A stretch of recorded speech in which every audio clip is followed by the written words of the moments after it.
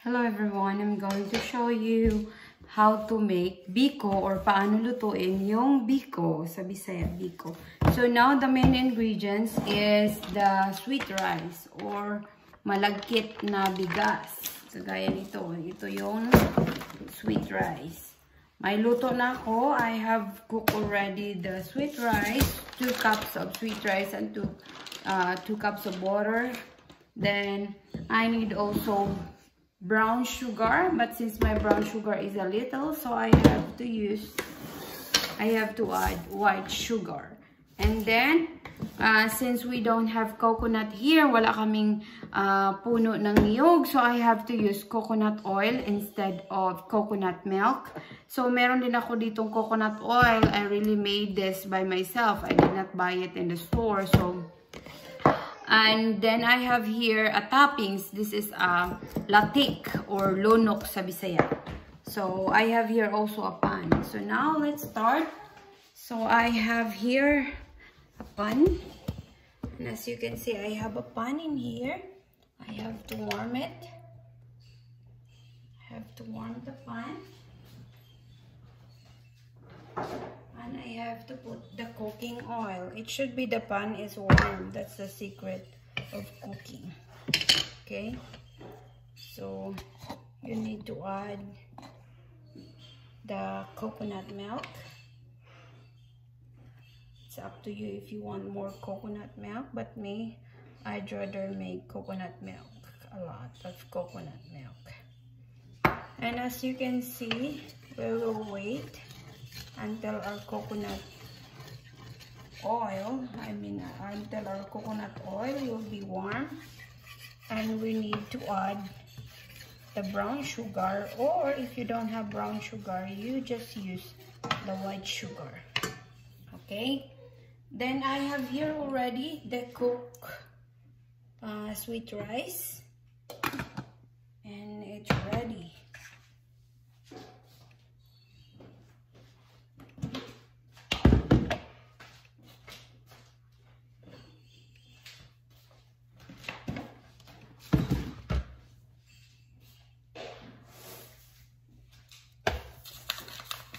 So now as you can see, it's already warm now. All I have to do is add the sugar. I have to put all the sugar, the brown sugar that I got. I don't have any other brown sugar anymore, so I will just use it all. 2 cups of rice is you need to put 1 cup of sugar to make it very sweet.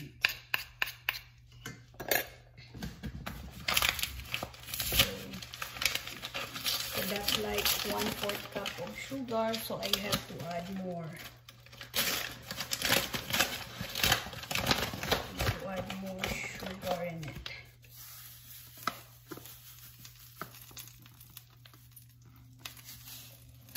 Make sure it's very sweet. So all you have to do is wait until it becomes syrup.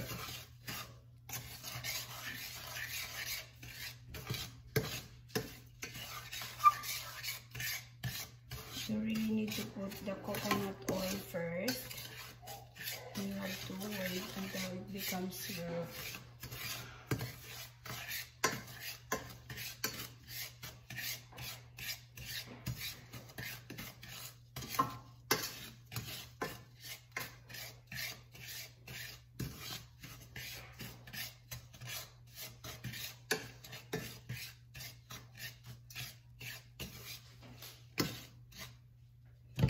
You can even add more coconut oil in there if you want. The biko is very good.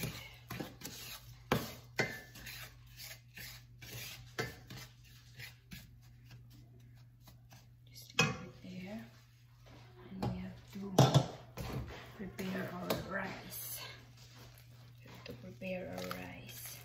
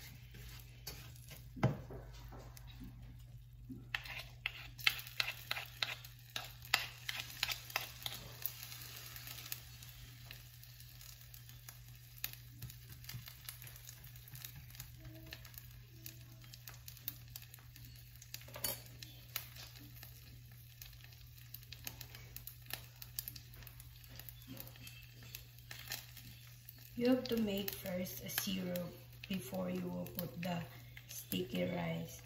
Lagay nyo muna, gawin nyo munang syrup yung sugar together with the coconut oil. Kasi walang coconut dito, so kailangan lang natin talaga na bumili ng coconut oil. So it's almost syrup, as you can see. Yan, syrup na yung iba, but we have to make sure na maging syrup na lahat.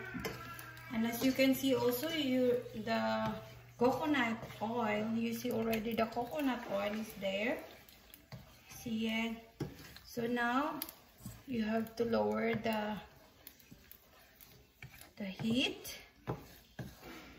minimize the heat, and now it's your turn to put all the sticky rice. So put all the sticky rice in here.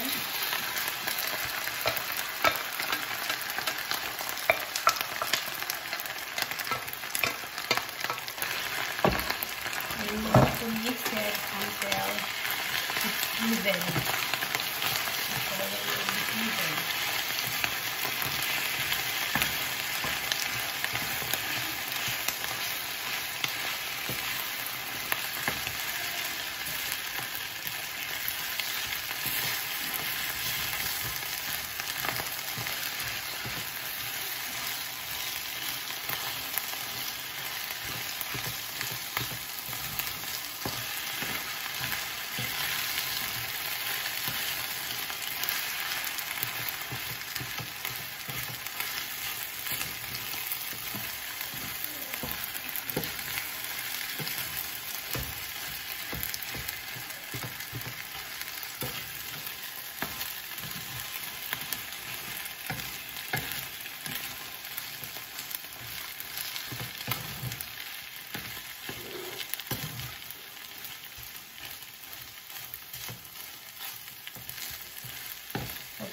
You have to put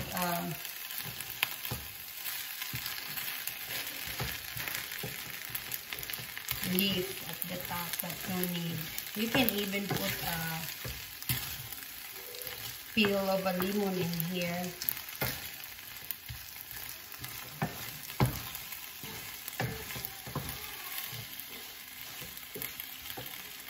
That's it. It's already even. So you just do like that.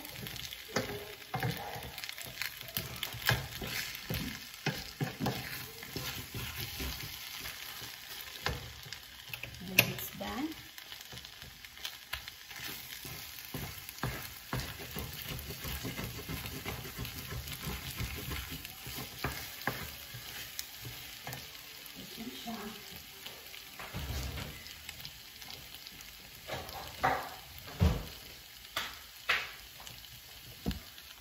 Since it's done already, we have to transfer it to the pan.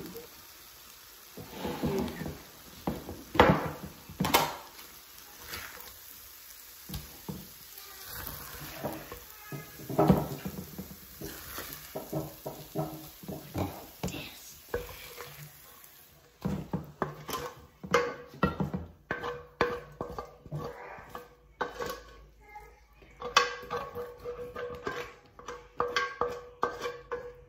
Since you transfer it already, all you have to do is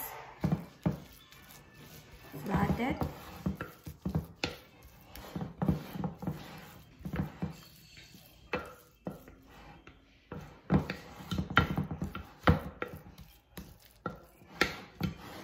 You can either put it in the refrigerator or don't need to put in the refrigerator. So I have here my roasted or latik. So, ilagay nyo dyan para mag-add ng yummy ng ano nyo, ng biko. So, that's it. Yan lang paggawa ng biko. So, it's very easy and very fast. All you have to do is get a coconut oil and your biko is really red. Even if it's white sugar, it's okay.